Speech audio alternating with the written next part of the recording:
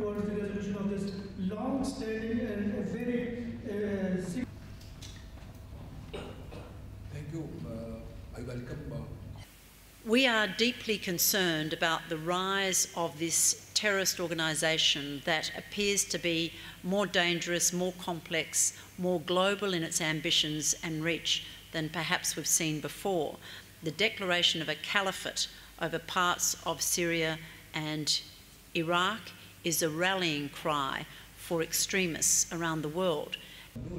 The question is, Pakistan has been putting up its efforts. We believe that there are about 100 foreign terrorist fighters from Australia currently in Iraq and Syria supporting this brutal, barbaric, murderous terrorist organisation known as Daesh.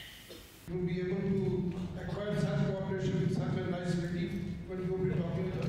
In fact, we now have Australian Defence Forces in Iraq at the invitation of and with the consent of the Iraqi government to train up their security forces so that the Iraqi Defence Force is able to take back territory and protect its citizens and hopefully defeat this terrorist organisation.